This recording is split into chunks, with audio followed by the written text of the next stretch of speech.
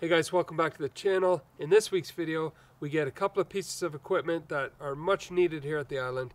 Carol makes another delicious, simple meal. Spring has finally sprung, and we talked to some of our friends who are doing the Pan American Highway.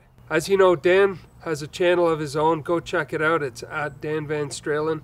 And we're super excited to announce that this week also Pete has posted his first video on the Adventure Guys in a long time. They posted a couple years ago, but Pete's got an awesome video up there called My Story. You've got to see it. The links will be below as well.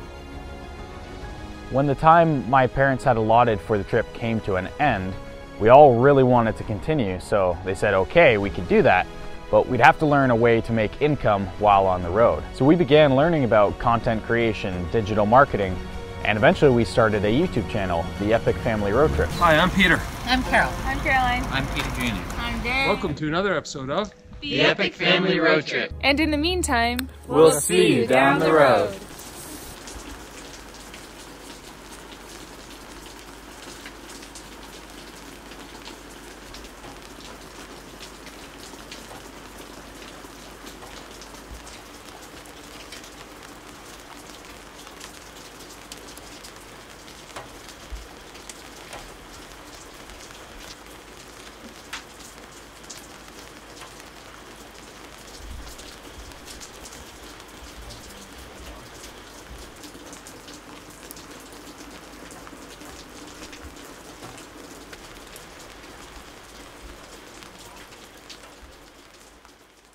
So guys, Carol and I are back doing some planning for our upcoming trip to Alaska, and at the moment we have our friends Peter and Kathy Holcomb on, not on the phone, they're on, what is it? It's like Google Chat or something?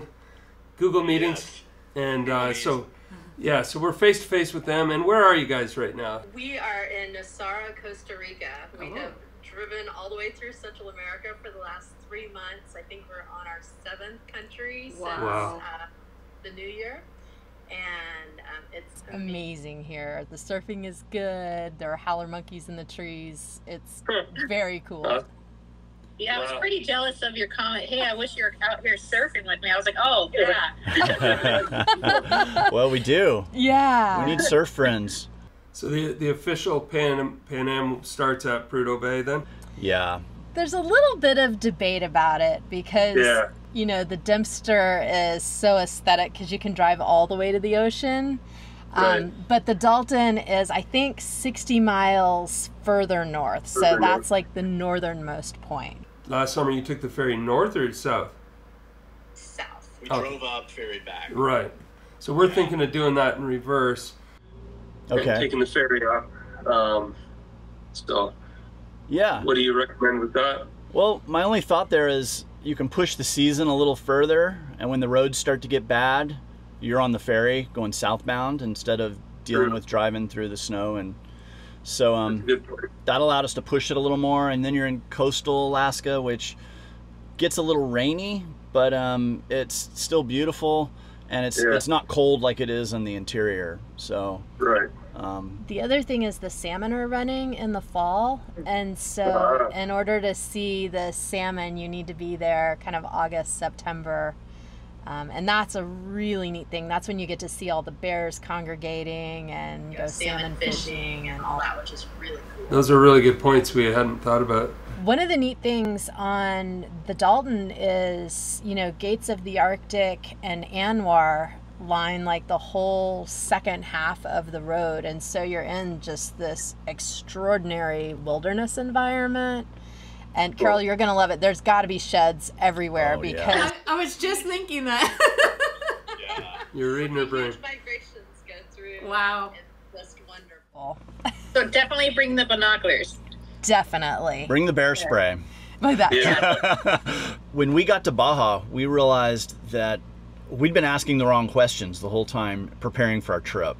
And we were like, dang, we should be writing this down so we actually can share this with the people that then ask us about what do we do going to Baja. So that kind of was the birth of our field guides, was the questions that we didn't know to ask.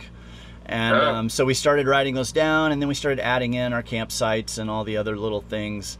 And we thought, well, this could be a fun thing just to offer our patrons. So Yeah. so then we started doing these field guides. We did them for Baja. Then we went up to Alaska then that next summer, and made a series of field guides for up there. And we just wanted to share it with you guys because we think it's just good information. cool. And it just kind of puts it all into one place. That's going to be handy, and I mean, we'll tell our audience about it and give them a link where to find it. Okay.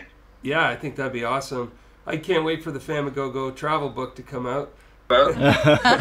Me too. You put all of these in chapters, and Yeah. and you got yourself a guide. Look out, Lonely Planet. Here we come. Yeah. A lot of people they have these big lounge chairs that are up on a place called the Solarium, which is basically a 3-sided enclosed deck on the top of the ship. And so it's got a roof, it's got walls on 3 sides, it's got heaters, and so you're protected from the elements. Some people set up tents on the deck and camp up there. Wow. We just got lounge chairs and put a thermarest and a sleeping bag on them, and it was fabulous. You just watch the stars go by, the northern lights. Oh, wow. There's whales. Like, it's a really cool I experience. think I would want to do that. Yeah. Which one did you prefer? Or they both have? They both have merits. This last time we had a cabin going back, and it was really nice to be able to store all of our camera gear, to have that locked up whenever we wanted to go wander around the deck without carrying a giant bag with us everywhere we went. Good point. Nice. I bet he loves it there. You can just run. Yeah. He's he does love it. You wouldn't believe how beautiful some of these are. And you can drive right onto the beach almost. Wow. I mean, you're just right in the grass, right by the sand and rocks. Nice. And there's a little creek running by, and there's salmon running up the creek right there. Wow. So the true Alaskan experience right there. Oh, yeah. Real deal. Yeah. And then just 10 minutes down the road, there's another creek, and there's just anywhere from 4 to 10 grizzly bears, Kodiak bears, Kodiak bears, the big one. Wow. in there just feasting on salmon, and you can photograph them and watch them, and they're like literally 50 feet from you. It's Awesome. incredible. So you guys having fun down We there wish Oh my gosh. on your trip? It's amazing. Yeah. it's been quite an education coming down here. Sure, I can You know, imagine. we learned a lot last year going to Baja, and then you go into mainland Mexico, and that's a whole nother world to learn about. Just very different and beautiful. Yeah. So we've just gone in there super smiley and had a great time and just enjoyed the process, and everybody's been really nice back. Nice. So Been super helpful, and we've managed to pantomime and butcher our way through with terrible Spanish and Google Translate. You learning a few words? I heard on your last video a couple of words coming out. there's a few. Yeah. I'm pretty Not ones you can repeat, but no, I'm kidding. Right. If you guys want to follow along with Peter and Kathy, they have a YouTube channel, and we'll make sure to put the links below, plus Instagram and all that good stuff. You're putting out weekly videos, right? We are. We're posting every Friday at 5 Central Time.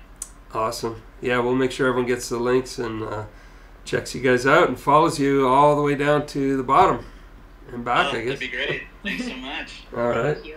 Well, thank you so much for your time and for all those good tips. We've already learned a ton. Yeah. And we'll get into those guidebooks and check them out and make sure we are informed before we leave. Yeah. Well, You're gonna learn your own tricks and tips too. That there's just so much to learn. Oh, for sure. Yeah. Yeah. That's how it goes. Yeah. Well, and good. always let us know if you have any other questions. We We're will. always here to help. Awesome. All right. Well, thanks, guys. We really appreciate it. And like we always say, we'll see you down the road. Awesome. I can't wait. All right. Big hug.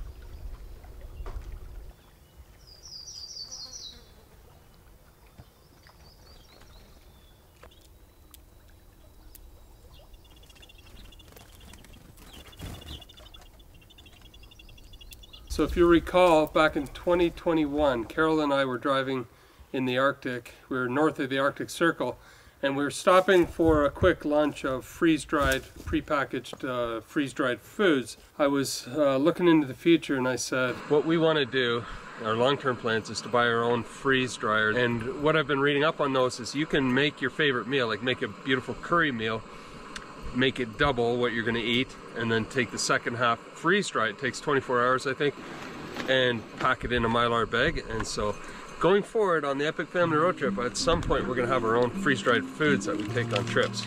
And so that day has finally arrived. We're super excited because we have in our possession a Harvest Right freeze dryer. And we can't wait to start freeze drying food, making meals that we can take on our trips, and also storing food away for the winter. We've never used one before, so this is going to be a learning curve, and we don't know if our solar and battery bank has the capacity to run it quite yet. Step one, we are going to put it in the shed. They make a bit of noise and they have to run for 24 hours usually, so you don't really want it in your house. Maybe in a basement or something would be fine, but here, because of we're in a small cabin, we have room for it in the shed. And then we're going to take these 2x4s and the tabletop there and make a bench for it so it can sit, you know, 36 inches off the ground, and there will be a shelf under for the pump and for all the accessories that go with it, like Mylar bags and all that stuff. So let's get to it. Let's get building a shelf and try to install and operate our new freeze dryer. So we're just moving the water tank. If you recall, we put this in here 2 winters ago when we stayed over for the winter, and we'd pump water into it and use it for our house. We're going to take it out and make room for the freeze dryer, but we may still use that next winter, or we may go to a different water system. So in the meantime, it'll definitely come in handy around the island here somewhere.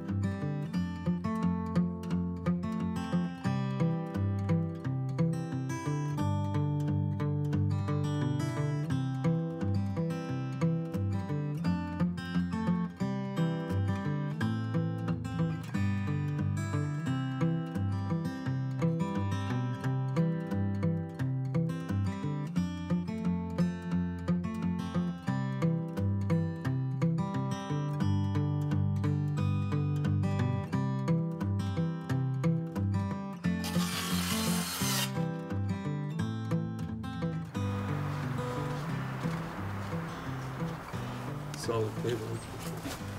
It's not a piece of household furniture, but it definitely does the job.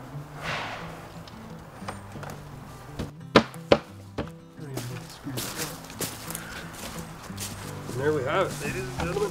Oops. From really far away, it almost looks like we did a good job.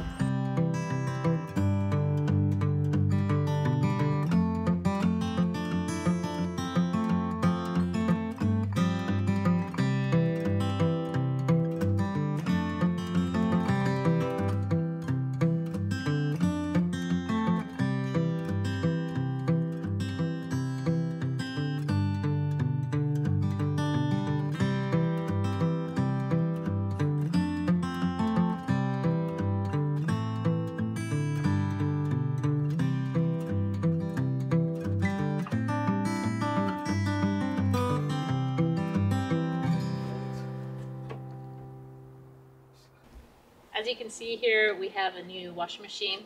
We loved the old one, and it was perfect. We just kind of wanted to get something that was a little bit more efficient, and we wanted to preserve the old one back to where it originally was on the island. But this one is really great. It's super quiet, and it draws barely any power from our battery bank. Doesn't use very much water, and it's so simple to use. The boys can even use it. But yeah, I like it a lot because it spins enough that it almost dries your clothes. So it's like, it really helps when I put it on our wind-powered line to dry out the clothes really fast so I can just kind of get through all my laundry during the days.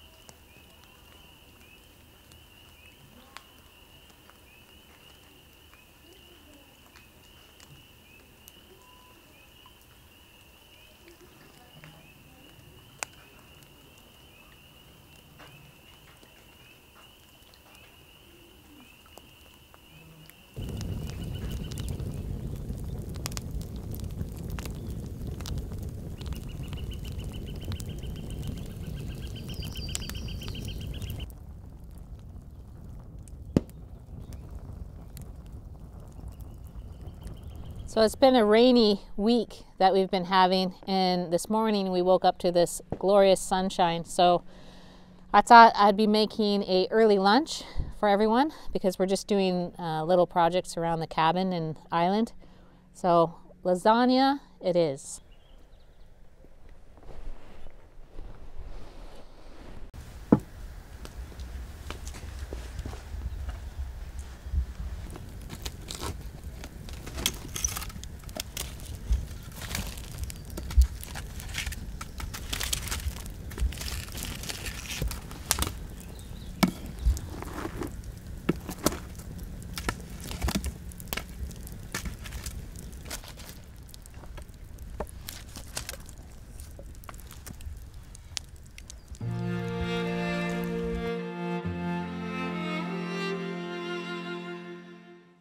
If you want to see this full video of this meal, head on over to our new channel called Simple Meals. I'm going to be cooking some of our family's favorite meals in the great outdoors. Make sure to subscribe. I'll be posting my first video next week. So I'm going to be making a zucchini lasagna, and this you can just kind of, it's at the end of the week. It's Saturday. I want to use up all my ingredients that are going to start to go bad. So it's the perfect recipe for that. And you can also use noodles. I just like using zucchini. The nice thing about this is you can cut them lengthwise to make like a long noodle. Or if you want to like do a kind of more of a bowl style, you can dice it up and just mix everything together that way.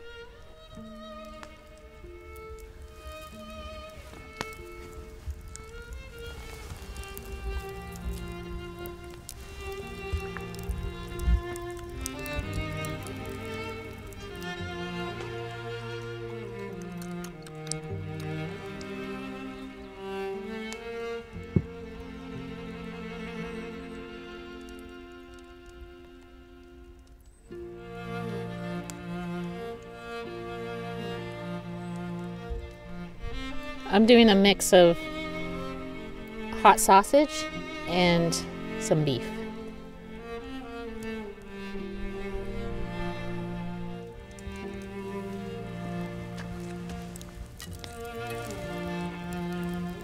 I'm going to cook up the sausage a little bit before I add the beef. The beef doesn't take as long.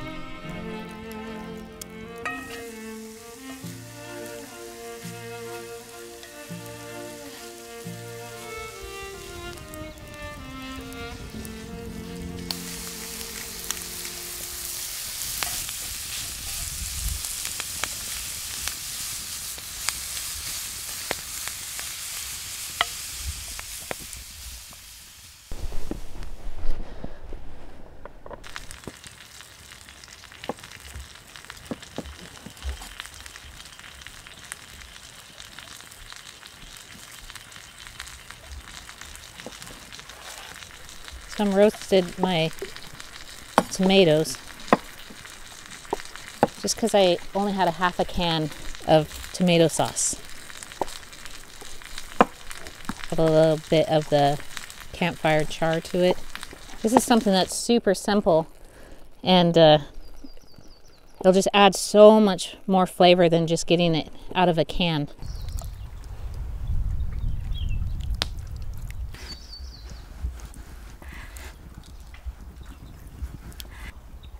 I love the texture of the ricotta.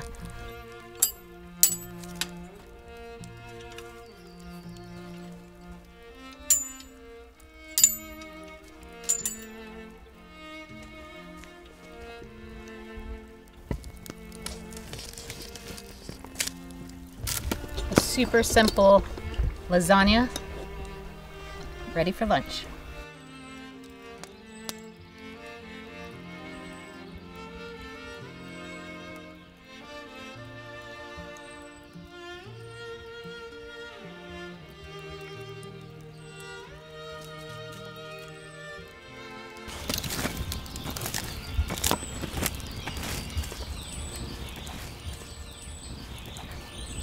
So that will take about, I don't know, maybe 30 minutes and it'll be ready. So, bon appetit.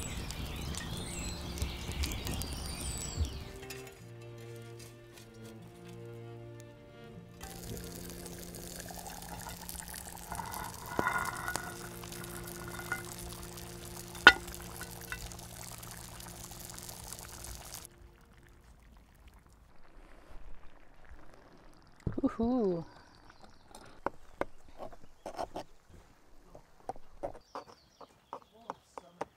Isn't it nice? Yeah, Leno's been laying in the sun all day. It was so hot just a second ago laying there.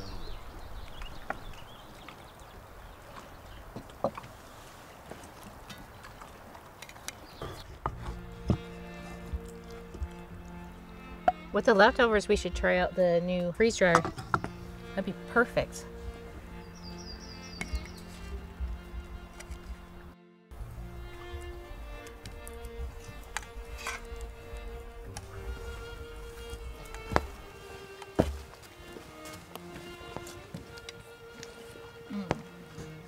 Onion was done over the fire too, huh? Nice. Just right in the coals in there. How'd the tomatoes turn out? Good. I can't wait to do the garden and have a different variety. Can you imagine? It is rosemary. Having fresh herbs on any meal is such a difference. A lot of your stuff's coming up there already, right?